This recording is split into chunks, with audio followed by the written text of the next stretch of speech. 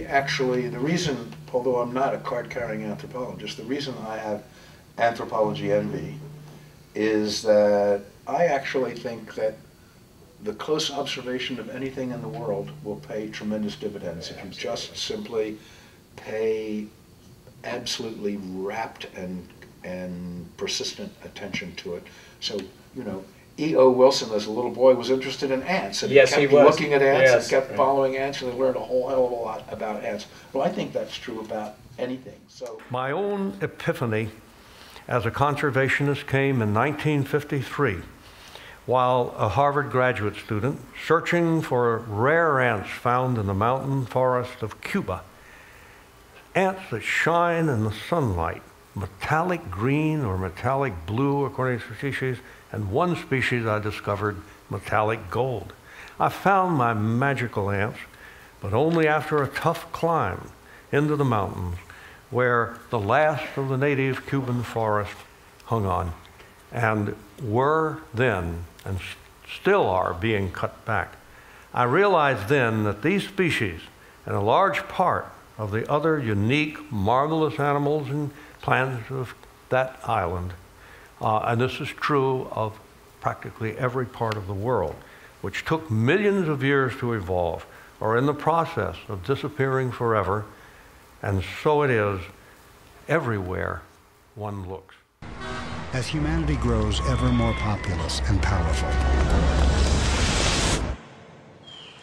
natural systems that have been stable for millions of years are in turmoil. Plant and animal populations are rapidly declining, and species are becoming extinct faster than ever before.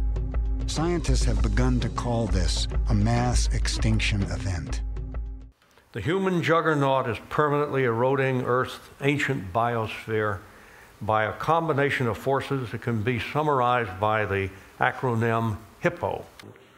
H is for habitat destruction, and into that we can put climate change.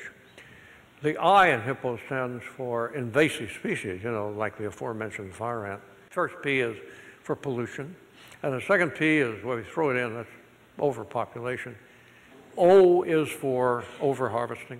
The HIPPO juggernaut we have created, if unabated, is destined, according to the best estimates of ongoing biodiversity research, to reduce half of Earth's still surviving animal and plant species to extinction or critical endangerment by the end of the century.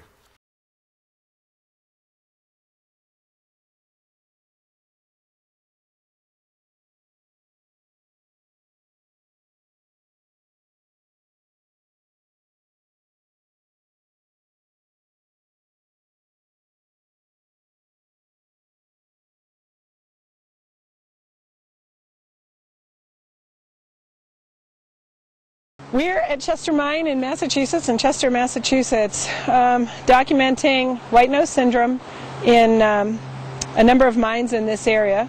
We first heard about it by getting phone calls from the neighbors down the road who were reporting bats dying in their yards and hanging on their houses and landing in their trees in, that would have been early February, which is unusual for bats to be out and about in early February, and also that they were out and about in the middle of the day. So on bright sunny days at below freezing temperatures, bats are supposed to be hibernating and not flying around. There are about 8,000 to 9,000 bats here. There's a potential of perhaps 90% mortality within the next 2 years of these bats, and judging by the number of bats we are seeing flying right now, as well as picking them up in the backyards of folks and seeing them on the houses, I think we're going to have high mortality this year.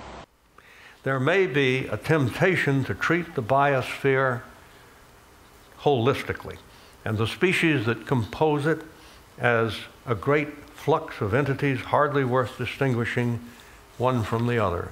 But each of these species, even the tiniest prochlorococci, are masterpieces of evolution. Each has persisted for thousands to millions of years.